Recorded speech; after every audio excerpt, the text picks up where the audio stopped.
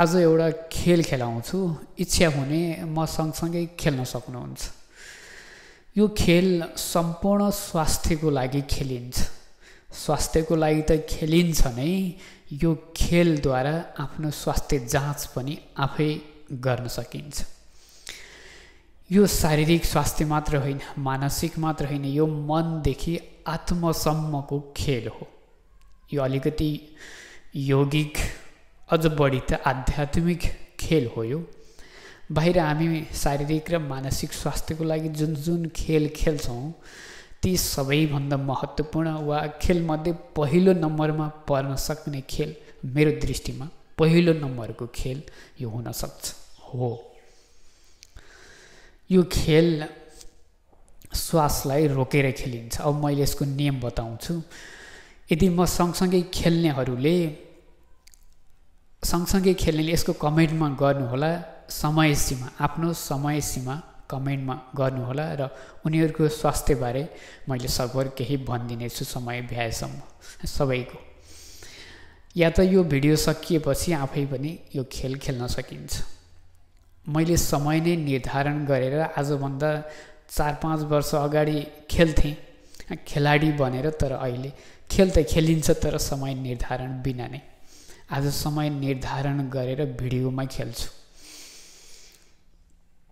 यसको नियम छ, श्वासलाई पुरा छोड्ने, पुरा बाहिर फाल्ने, लामो बाहिर फाल्ने, लामो भित्र तान्ने अनि फेरि बाहिर फाल्ने। यो 2 चोटि फाल्ने, तान्ने वा फेरि लामो तानेर फाल्ने अनि फेरि तानेपछि बल्ल यो श्वासभित्र रोकिन्छ 2 चोटिमा।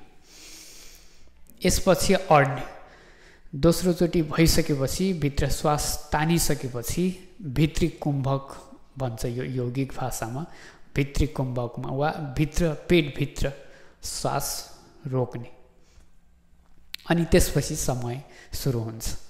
म खेलाडी छँदा 2.5 मिनेटसम्म रोक्थेँ।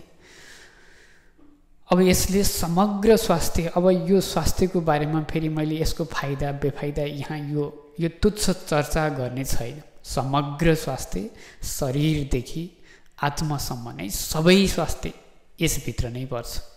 म स्वस्थ छु कि छैन, म त कुन रूपको स्वस्थ छु, शारीरिक, मानसिक, मनको, आध्यात्मिक सबै यसबाट चेक जाँच गरिन्छ।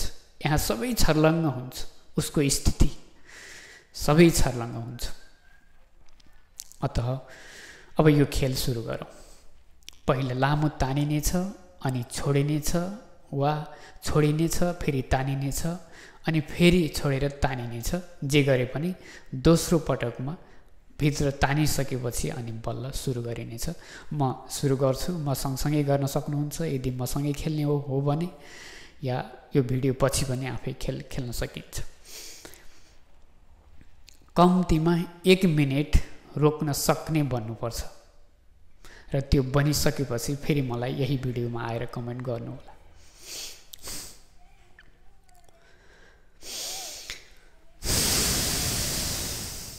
अब फेरि एक कुरा फेरि भन्न बिर्सेँ, यो श्वासभित्र तानिसकेपछि रोक्ने बेलामा या त आँखा बन्द गर्दा उपयुक्त हुन्छ, या एक ठाउँमा आँखालाई केन्द्रित गरेर हेर्दा उपयुक्त हुन्छ, सहज हुन्छ, अझ बढी रोक्ने क्षमता बन्छ।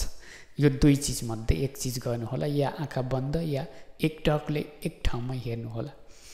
त्यसपछि मनको हलचल बन्द गर्नुपर्छ। मनको हलचल जति बन्द गर्यो त्यति लामो।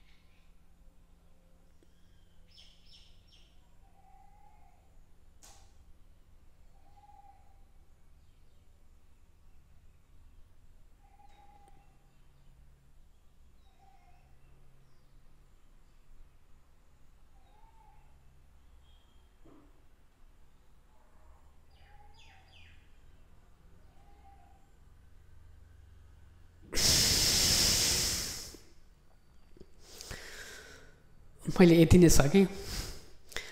मैले यसमा टाइम लाइन पनि राखेको छु, आफूलाई चेक गर्नु। आजको लागि यति नै।